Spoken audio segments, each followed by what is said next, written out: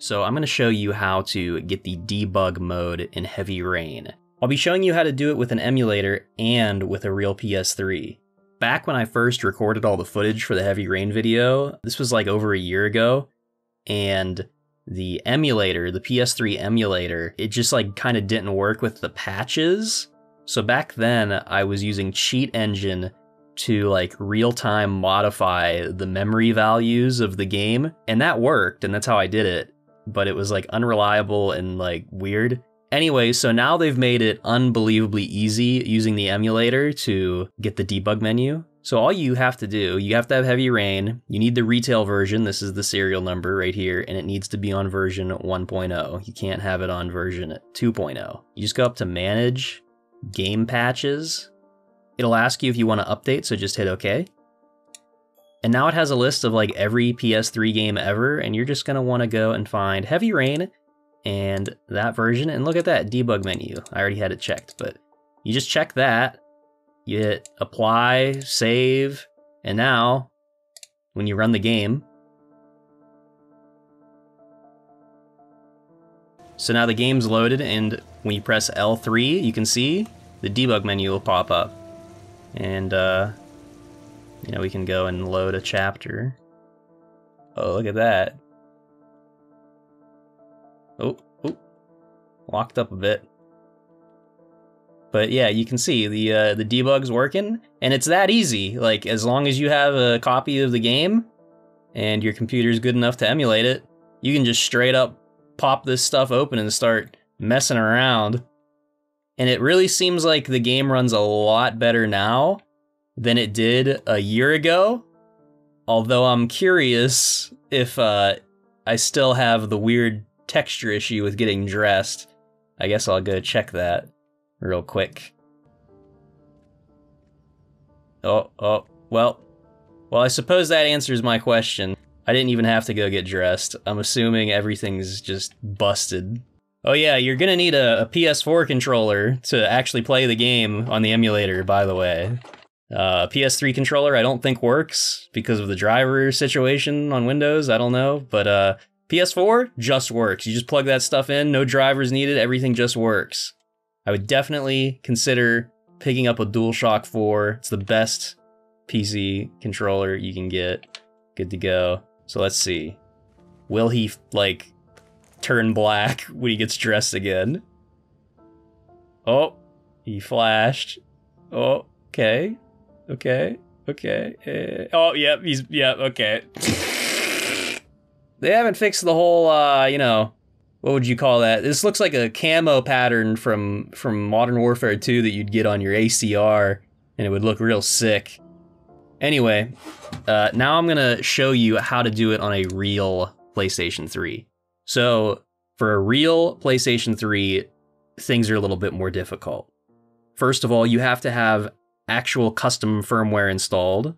I'm on like 4.85 or something, I don't know, but my PS3, it's not the hen version or whatever the hell that stuff is. I don't know anything about the PS3 modding situation. It's all way too complicated, and there's like a million different little like words that they have. I don't understand any of it. But basically, you need custom firmware, which I have, and you should have like a Webman mod, this thing, so you can get FTP.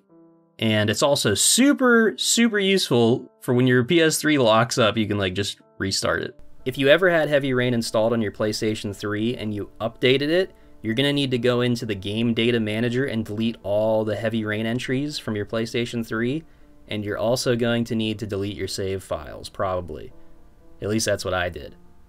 And then you need to make sure you actually run the game once on your PlayStation 3, so like let it install and get everything set up, and then you can continue on with getting this working. So if you have that stuff and you have a copy of Heavy Rain, let's say you have an ISO of your Heavy Rain game like I did. The first thing you're gonna wanna do is extract this bad boy with like 7-zip or something. So all you do is just open it and then like put these files in a folder. I have that folder right here.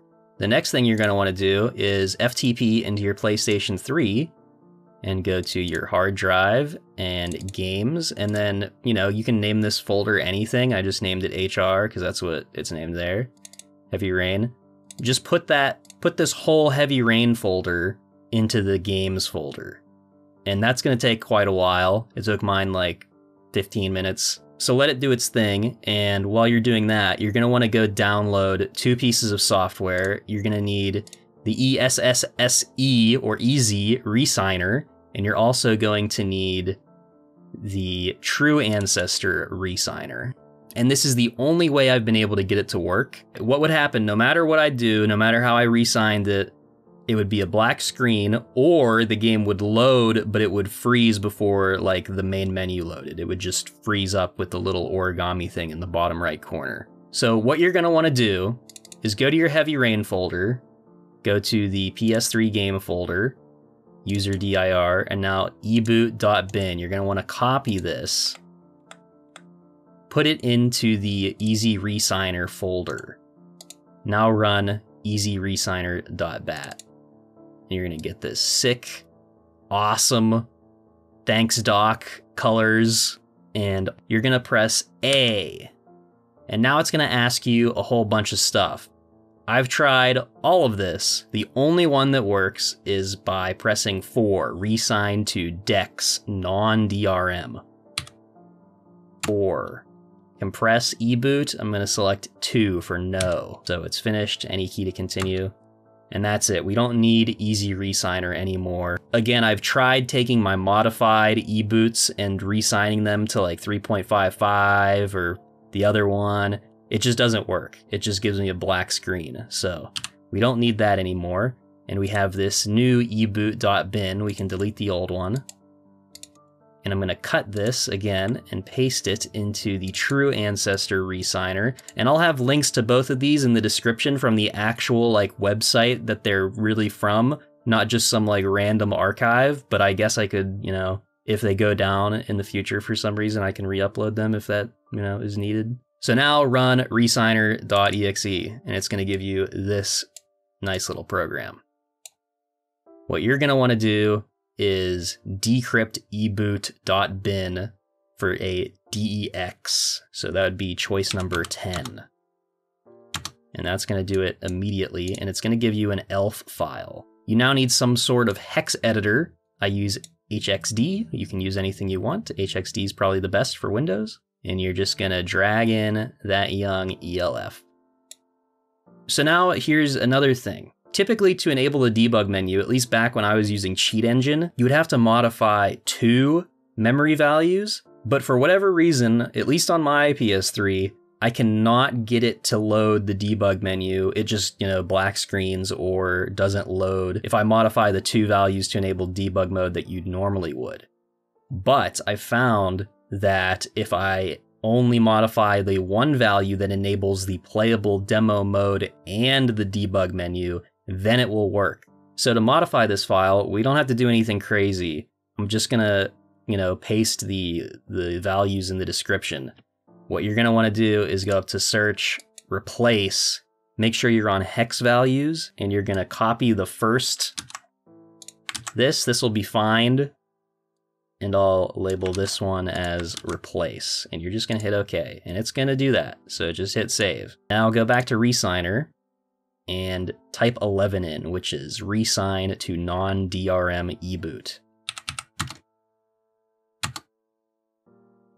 So now your eboot.bin will be your modified eboot. So in your PS3 FTP, you just open it up, go to PS3 game, user dir, make sure you rename your actual real eboot.bin to something, and then drag in the new one. And now, all you have to do is use like Webman mod to load up the game, you know, get it going, and it will work. And lucky for you, you don't have to go through all this stuff because I'm just gonna upload this eboot file for you to download, so that'll be in the description too. So that's it, that's how you get the debug menu on Heavy Rain. It used to be way harder. I'm like really actually quite happy about it, like working now on the emulator. And the emulator seems like it's running a little bit better than it used to. I'm not quite sure. Yeah, I hope they can get this like more compatible. I hope they can fix a lot of the issues with Heavy Rain because I, you know, wouldn't mind playing it again. Although I'm pretty sure there's a PC version now, but PC version doesn't have the debug menu. But yeah, that's how you do it. So like and subscribe, and next week I'm gonna have a video of me playing Heavy Rain.